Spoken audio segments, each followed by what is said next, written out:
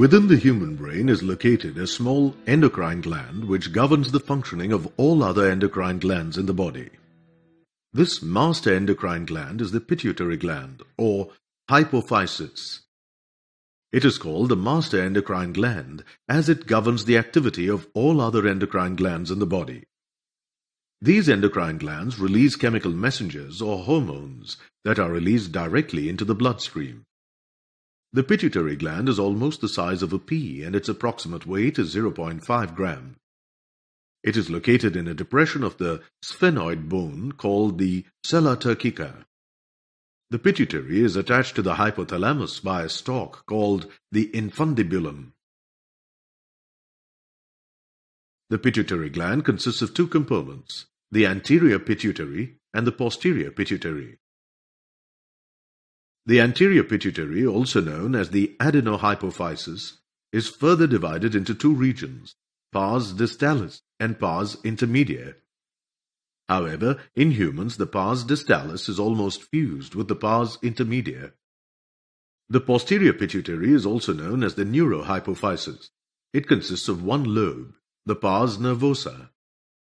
Different regions of the pituitary gland produce different hormones.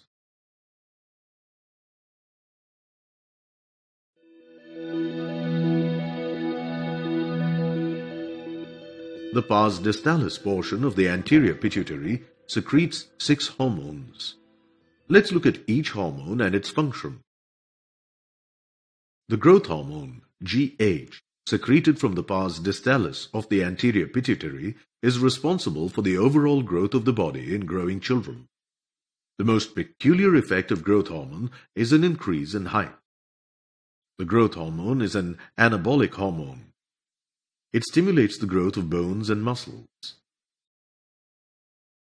It increases the metabolism of carbohydrates, proteins, and fats in the body. It also stimulates the body's immune system.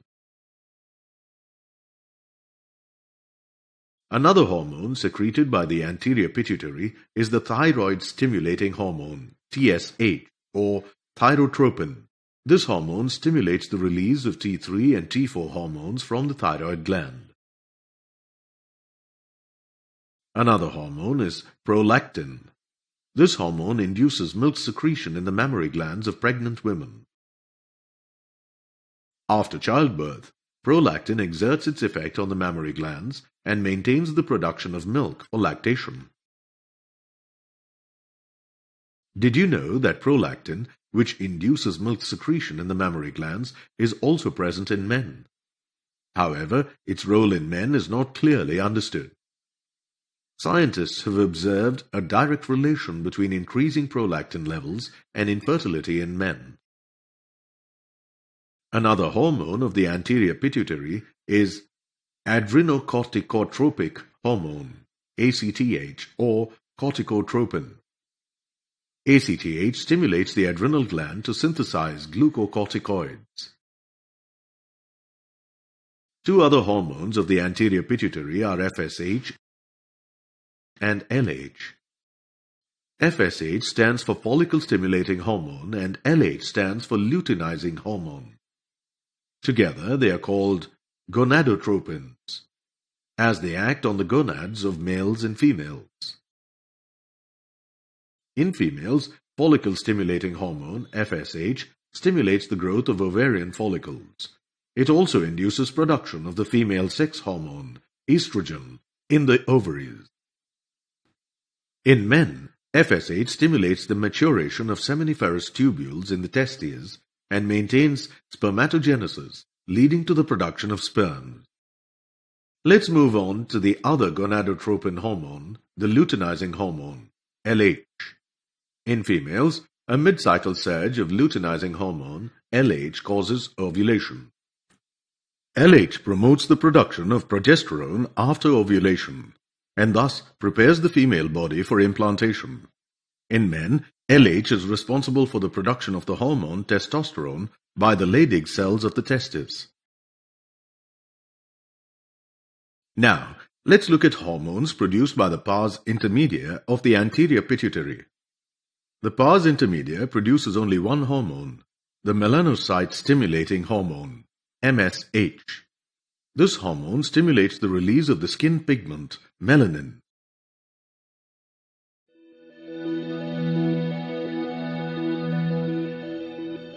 The posterior pituitary stores and secretes two hormones, oxytocin and antidiuretic hormone, ADH, also called vasopressin. However, these hormones are not produced in the posterior pituitary.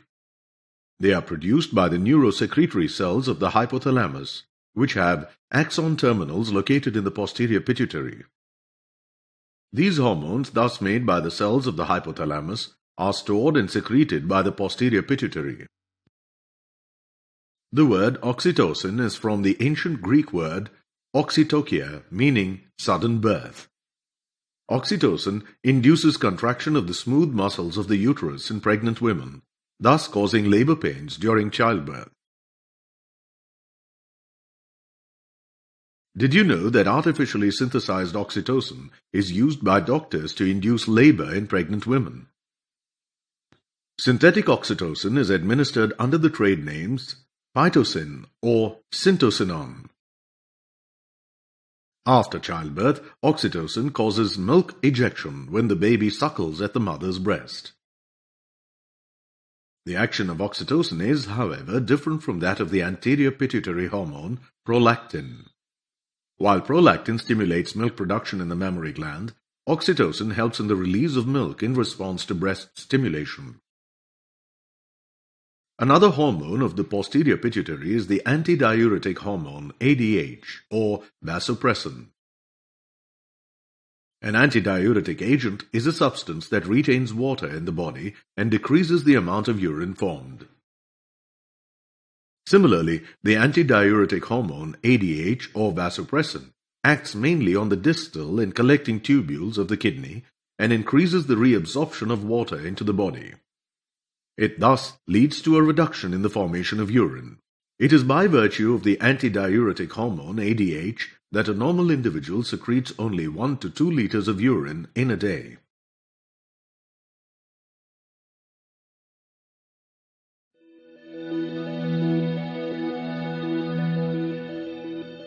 Any damage to the pituitary gland causes two types of imbalances in the level of hormones secreted by the pituitary gland. The hormonal levels either decrease, which is known as hyposecretion, or they tend to increase, hypersecretion. Let's look at the clinical conditions caused by increased or decreased secretion of the pituitary hormone. Reduced secretion of growth hormone in a growing child causes dwarfism. The person exhibits stunted growth. Increased secretion of growth hormone in a growing child causes gigantism. Gigantism is characterized by excessive height and growth. When the growth hormone level increases in an adult, it leads to a condition called acromegaly. In acromegaly, there is disproportionate enlargement of the face, jaw, lips, ears, and hand. Reduced secretion of antidiuretic hormone, ADH, or vasopressin, causes a clinical condition called diabetes insipidus. In this disorder, a person may pass 15 to 20 liters of urine in a day.